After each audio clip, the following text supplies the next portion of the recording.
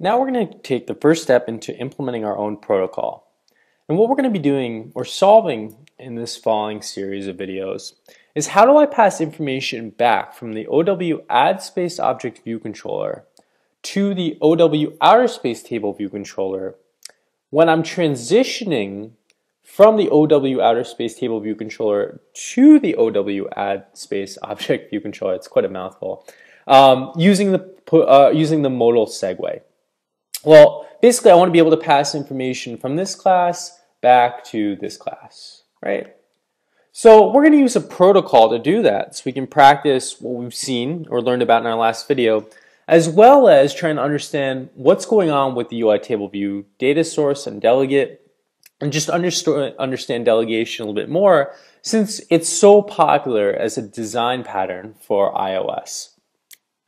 So what we're going to first do is above our at interface, we're going to write our protocol. And what we're going to do here is we're going to write at protocol, and we need a protocol name. So generally the naming convention, unless we have more than one protocol like we did for our table view, is to write OW add space object view controller delegate. And what we're doing here is we're simply taking the name of our class and we're adding the word delegate at the end. So it makes it very simple for us to figure out what class this is defined in and to kind of relate, oh, okay, that's where that protocol is coming from. We see that we immediately conform to the NS object protocol like the UI table view data source did.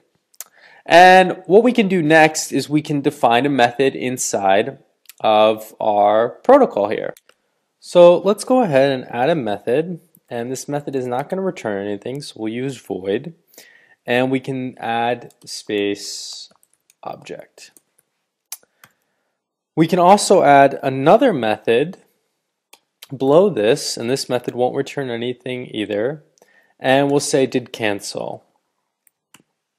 So we'll be calling this method when we add a space object, and we'll be calling this method when we did cancel. And both of these methods will be implemented in the OW outer space table view controller. Notice that we have two methods and that we're going to require both of them.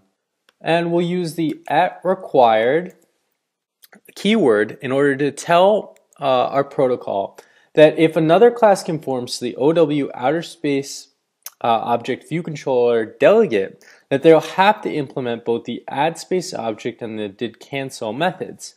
We could also make this at optional if we wanted the developer or whoever was using this header file to have the option to implement both of these. But we're going to do it at required, and if they don't implement both of these methods, the computer program will crash for them.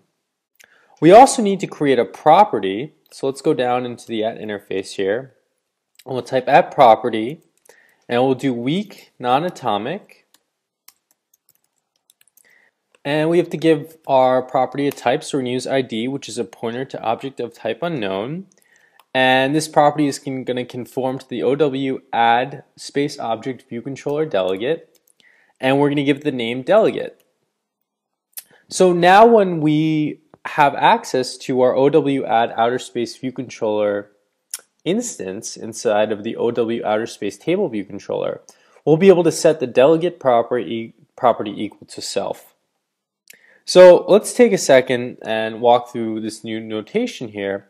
Specifically, we're using weak. And why are we using weak? Well, we want to avoid retain cycles.